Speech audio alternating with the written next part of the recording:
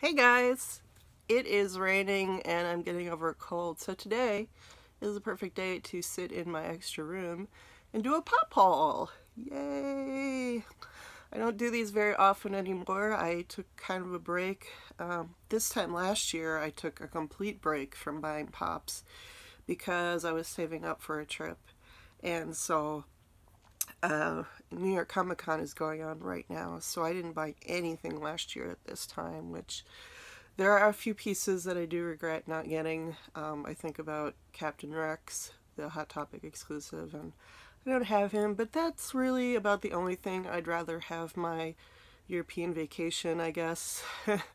I have lots of great memories from that, so it's okay. But this year I'm not going anywhere, and I want to show off some of the stuff that I've accumulated. And some of this is old, and a lot of it is our convention and exclusives that have been around for a while, but because I was on a break, I didn't get them, and now I decided to start collecting them again. So first thing I'm going to start off with is one of my beloved FUNKO Rock Candy. I got this one from the FUNKO store. This is the only rock candy I've picked up recently. They have unfortunately not been putting out very much. I don't think they put any out for NYCC, which is incredibly sad. This was a Emerald City Comic Con exclusive, limited edition of 3,000 pieces. And you can see her on the back there. She is in a firefighter's uniform, which is very interesting. And I hemmed and hawed on this one, of course, back when it came out. But I did finally decide to pick her up when something else came up on Funko Shop. So, but she is very, very cool. She has, she's got her suspenders. She is doing the bombshell thing that they do, a sort of cheesecake pose. But her eyes are painted a little differently because she does have those green sort of mist-colored eyes. She's got a little fireman's hat here, number 52. Got the old-style boots on, and then she is holding her fireman's jacket. And then on the back, look at that. That is so cool. I love this detail right here, where her hair just goes into a fiery cascade. That is so cool. I really like that about this piece. So I like her. Not exactly my favorite rock candy ever. I don't have a huge connection to Starfire. I do like her when she's on the Teen Titans Go old cartoon. That's probably where I know her from best. But I do like this. I just like this part back here. That's very, very neat. And that she's got, this cool firefighter's outfit. And she's very sassy, of course. So glad to add her to my collection. Of course, limited edition of 3,000 pieces is never bad, and the packaging is, of course, stellar, as always. Next, I'm going to start with the pops, and I've picked these up from different places. I've picked them up from Hot Topic, Walgreens, GameStop, Amazon, a bunch of different places, and these are all things that have been out for a while, but I finally decided to pick them up. And so the first one that I got was Sharon Needles, one of the pop drag queens. I did watch the first 5 seasons of RuPaul's Drag Race recently, and she's pretty cool. This is, of course, Sharon Needles, her little witch costume that she came out, and it says on the back, "When in doubt, freak 'em out." And I just love her because of the whole Halloween thing. This was her debut costume when she walked onto the set for, is it season 2 or 3? Maybe 4, I don't remember. Whatever season, this was her first outfit, and I love the little pumpkin right there. So she's got of course the whited out eyes and that look to her face when she walks in, and just gives everybody the look. And of course she's got all her little tattoos and things. But yeah, she's awesome. I'm gonna take her to work and put her on my office desk because I love Halloween, I love this little pumpkin guy, and I love that she's a witch, and she was just really fun to watch. And so yeah, she is my first pop drag queen, which is very cool. She is a Hot Topic exclusive, as you can tell from the box, so I was glad they still had her around. Next, I have a couple of pops from the Dark Crystal Age of Resistance. I finally finished watching that. I really, really enjoyed it. It was so much fun. And the first one that I got, which was along with my Hot Topic Sharon Needles, I picked up Mira, which was an SDCC con exclusive from the summer. And this is the first Gelfling who gets her essence sucked out of her by the Skeksis, and of course she's with Rianne at the time. So but this is Mira. She's wearing her armor and there's nothing on the back, and then she's holding the little lantern from when they're down in the searching around in the tunnels.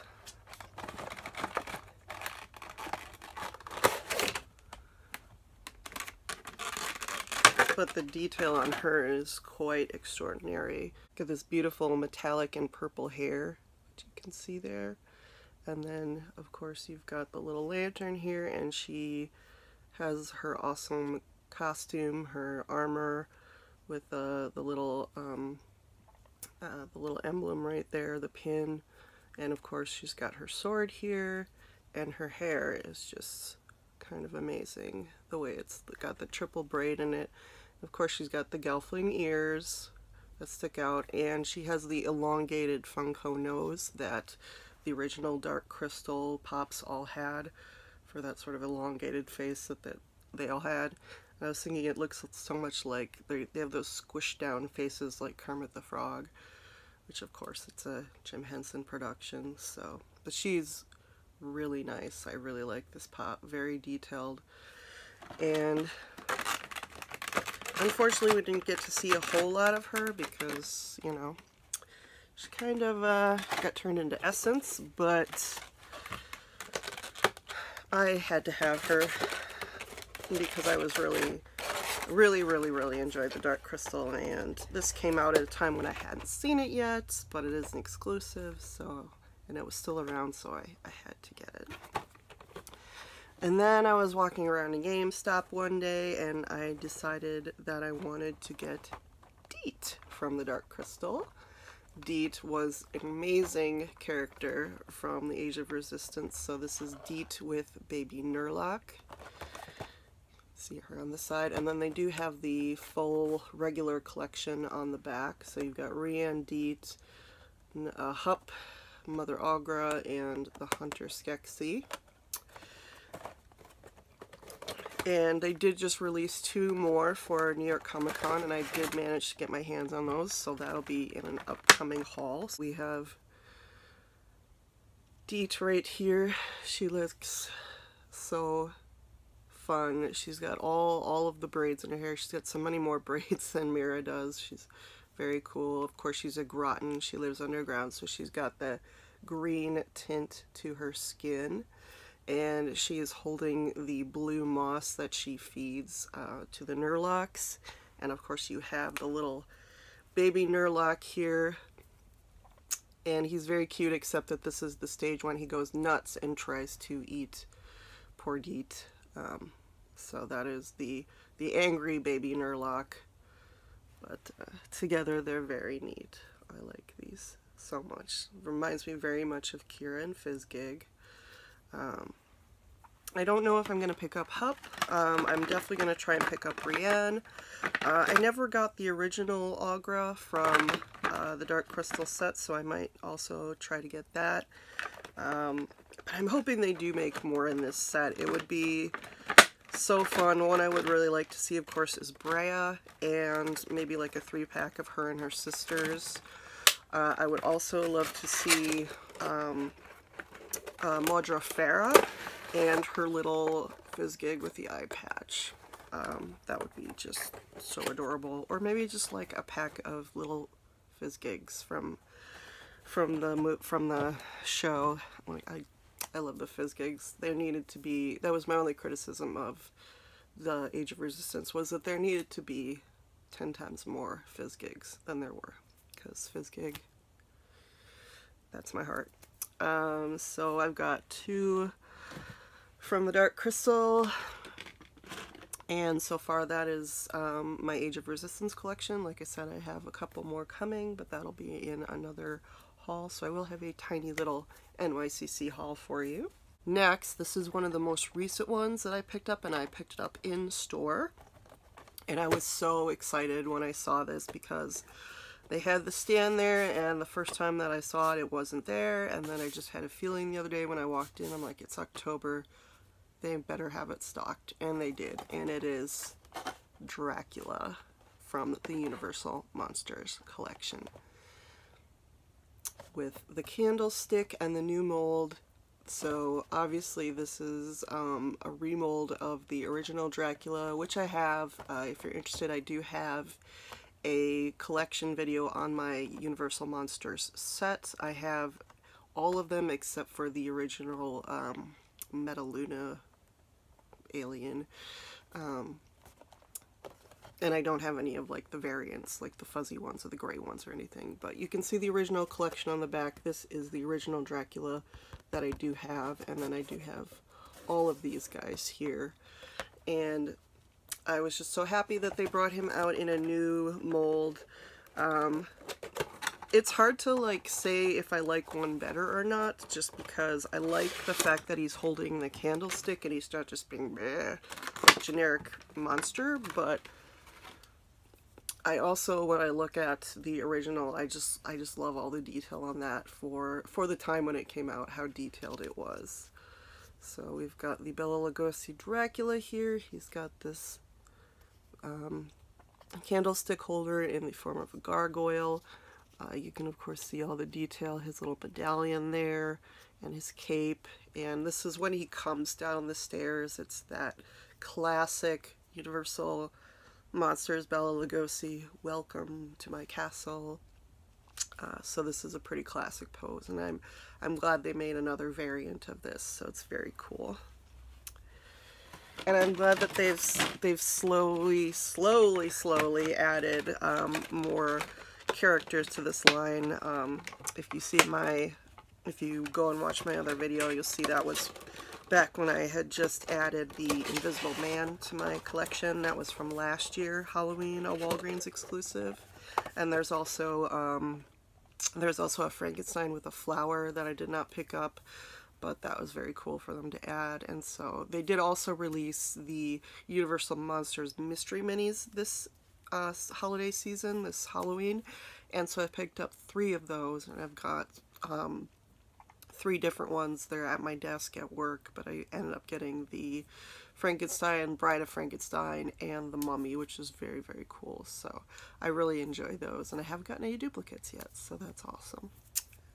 I'm glad that they've made Mystery Minis fun by sort of doing a throwback, kind of back to their original pieces that they've done. Alright, so the rest are going to be from a very, very familiar topic on my channel, and that is the Star Wars collection. So I went and got a bunch of Star Wars ones that had come out earlier and across different conventions during the year, and I hadn't been interested in them at the time. And then because I don't know, I started wanting to have them in my collection, I decided to get them. So I'm going to start with some of the metallic convention exclusives.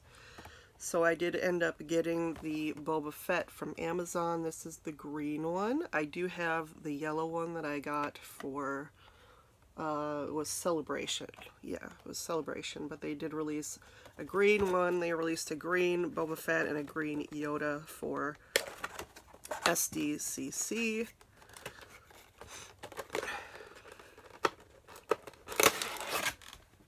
And again, I like this one because it is a new improved mold for Boba Fett.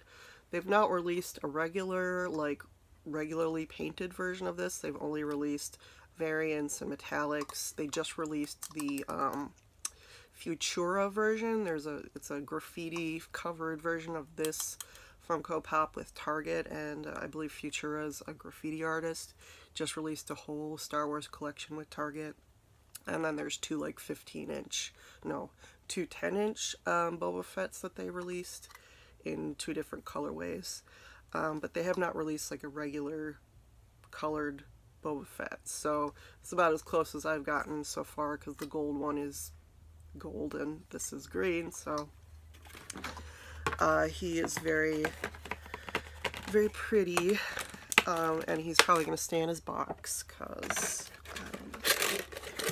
he's one of those metallic ones that always feels very fragile. And then I'm always afraid pieces are just going to start popping off of them. And then you can see on the side, he does have regular... I'm assuming they're going to put this one out at some point. I don't know when. And then on the back is a bunch of really old convention exclusives. Actually, these ones aren't convention. These were just regular releases. But this was a special exclusive from Toy Wars. This was a convention exclusive. These were all convention exclusives. And the only one I don't have is this one right here. And then I also got another one from Amazon. This is the gold Darth Vader from Celebration. It is the Darth Vader with the chokehold, and it just says Star Wars Celebration on the back. And it's just got the same number 157 as the original one that came out for Rogue One, with the chokehold, force choke, I guess. But just pop him out for you so you can see him. This is the second metallic one of this I also have, because this one came in a Smuggler's Bounty box in the gray metallic, the sort of gunmetal metallic, but it was the same pose, the same mold. So you can see he's very flashy, very, very plastic sounding, but I like him. I for some reason I just decided I wanted some of these if they were easier to come by. Weren't necessarily even on sale, but they hadn't gone up in price, and they were just kind of sitting around. I was like, yeah, you know what? I'll take those. I'll bring them home, put them on a shelf.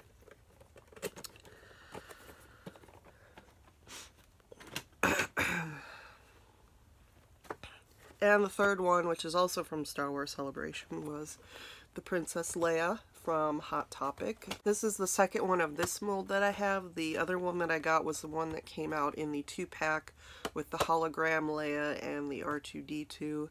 That was from some con a couple of years ago. But in this one, she's in her own box, and as you can see, she does have the they have not released this specific one yet, but it would be great if they would. Again, like with the Boba Fett, they have these new molds, but they haven't released the like regular ones. And then on the back, again, just Celebration 2019. So this one was from Hot Topic, and I believe she was on sale for $10. And you might still be able to get her for $9 or $10. I think she's still available. So I got her with Mira and with Sharon Needles when I made an order. So there she is. Just kind of looking very Oscar-like here. So, yeah. I like her. I like this pose. I, again, wish they would just do a regular one. But, you know, Funko, they gotta use that license, yo. Gotta use that mold. Just keep cranking them out. And, can't blame them, because fools like me will totally buy them eventually. Even if we're not going to and we're not interested. Eventually, it'll just gnaw at us that we don't have it, and we'll get it. Another one that I got with an Amazon order because it was there and because I thought I would try to get the chase. I didn't, spoiler alert, but I did get the Christmas Darth Vader. I was absolutely not interested in this collection at all. I was kind of appalled when it came out, but when I looked at it a little bit closer, like, Darth Vader is pretty much the most normal one, even though he is holding a candy cane, and it is kind of a new mold for him. He's not doing the force choke. He does have his little lightsaber in there. And then I believe the chase one, the little candy cane, is just glow in the dark. But I like his little red eyes in there, very much like the very first A New Hope Darth Vader with the red lenses.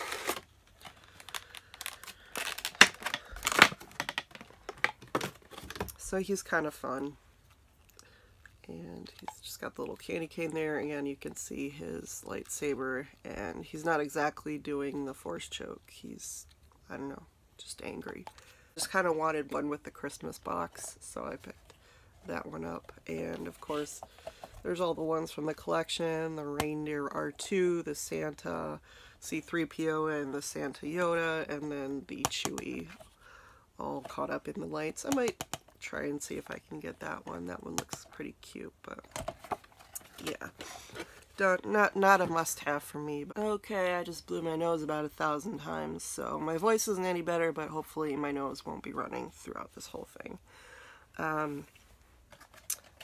But yeah, like I said, I wanted to pick up one of the ones with the holiday box, and Vader's mold was actually very cool.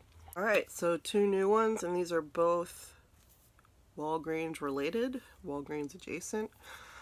So when I made the order to get Starfire, that was because this guy came up on Funko Shop. This is the Dark Side Anakin Skywalker from Revenge of the Sith. This guy was originally a Walgreens exclusive. As you can see, it does not have a sticker. For some reason, it showed up on Funko Shop.